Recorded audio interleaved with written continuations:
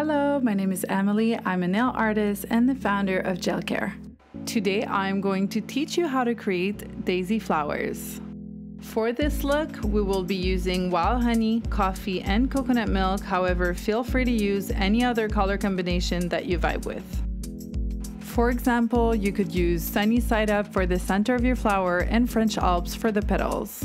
At Gelcare, we like to use coconut milk as a bottom coat as it enhances the natural beauty of your nails. You can apply one coat for a sheer translucent look, and for more opacity, layer 1 to 2 additional coats to your base. Cure each coat for 30 seconds.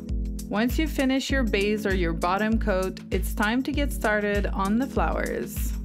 Using your dotting tool, determine the placement of your petals by placing small dots of wild honey equally spaced in a circle. Keep in mind that the center of your circle will become the center of your flower. To shape your petals, use your dotting tool again to spread out each dot into a teardrop-like shape. To create the outer tip of your flower, with very light pressure, define the edge of your petals. You can use your dotting tool here or liner brush if you prefer. Repeat these steps according to the number of flowers you would like on each nails. We advise that you cure your artwork for 30 seconds between each flower to prevent the gel from shifting and blending. Depending on the size of your nail bed, create flowers while keeping in mind that you need to leave space between them for a more minimal and airy look.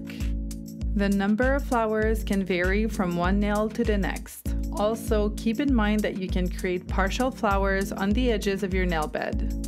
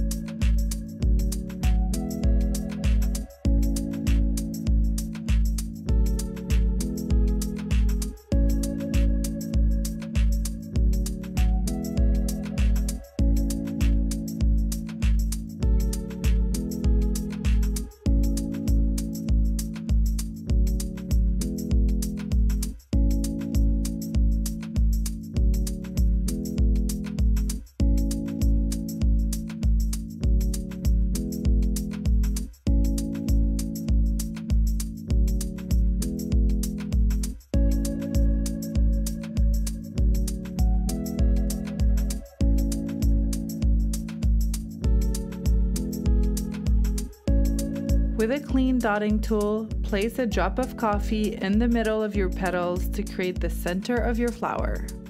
To add realism to the flower, make the center dot a slightly irregular circle.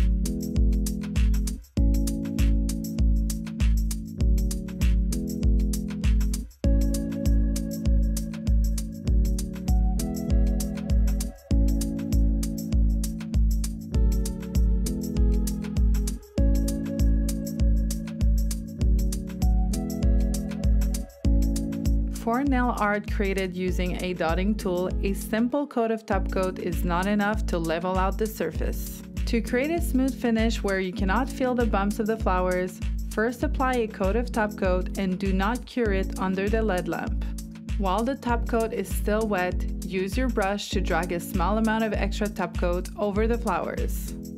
When leveling out nail art, it is key to work quickly and cure as you go. If you work too slow, the gel will settle, exposing the flower bumps or leak down into your cuticles. Cure the Gelcare top coat for 2 90-second cycles to maximize the shine of your manicure. This nail art is easy to achieve, results in minimal regrowth, and showcases the beauty of your natural nails while adding a pop of color.